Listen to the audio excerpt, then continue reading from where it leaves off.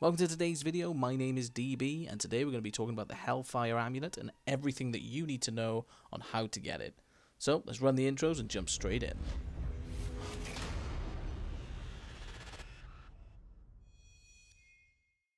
First things first, you need to get the plan. So jump into Act 2, go to the hidden camp and speak to Squirt the Peddler.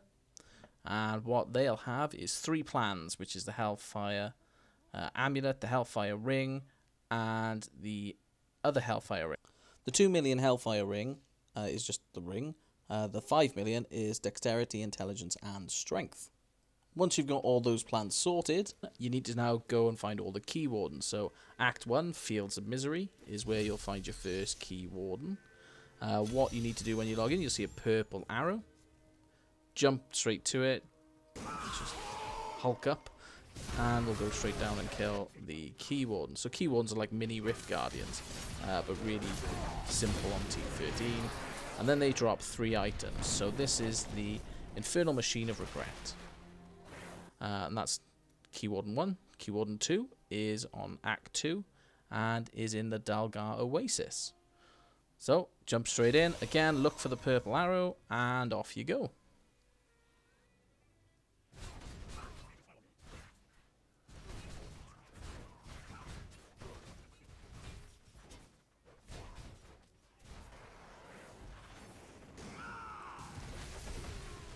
So this one now is the Infernal Machine of Putridness. Go to Act 3 and you will find the Key Warden at Stonefort. Now this will be the Key Warden of Terror. So we should get the Infernal Machine of Terror.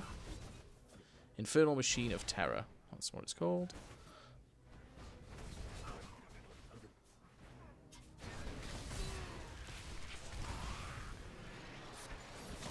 So on T1 or T3, you'll only get 1 drop. The higher you go up, you get 2. For the final act, you need to go to Act 4 to find the final Key Warden. Is in the Gardens of Hope, Tier 2. Run along, find him.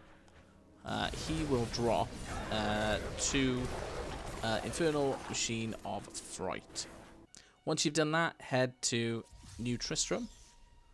Take a little wander around to where the healer is. You will find the door closed, hit it, it breaks open, jump in. And this is where you now use your Infernal Machines to open up doorways. So let's start off with Fright. That's the first one at the top. Now this opens a portal, you jump in and you enter in the Realm of Fright. Now you have a boss. This, in the Realm of Fright, is Diablo. So once you've killed Diablo, he'll drop a couple of other minions. Or sorry, it's the Soul of Evil, but it's actually Diablo. So once you've completed killing the Soul of Evil and any minions that he brings down, you will then get 3 items. Let's just see what they are. Now you've got the Heart of Fright. So you have 3 items there, and sometimes you get legendaries, not very often, but you have the Heart of Fright now. So what you got to do now is run back into the same room. Unfortunately, Blizzard didn't really think of teleporting you in there.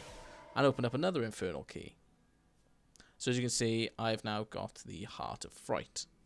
I had 3 in that realm, but I already had 3 myself. So let's do the Realm of Regret. Jump in. This one is the Skeleton King and Magda. Really easy to kill, this one.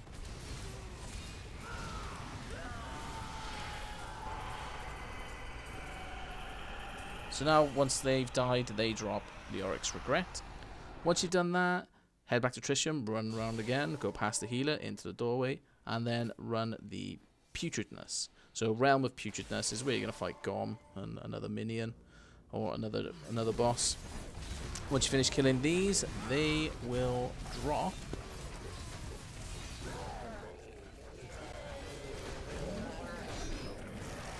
So now this is drop the Vial of Putridness. Once you've collected those, you have one last one to do. So again, head back to Tristram, run around and go past the healer into the doorway again. So this time we are going to run the Realm of Terror. These bosses are the Siege Berserker and Zoltan Cool. They've got different names like the Savage Behemoth or whatever, but kill them fairly easily when you get to this sort of torment level. And you have now the Idol of Terror.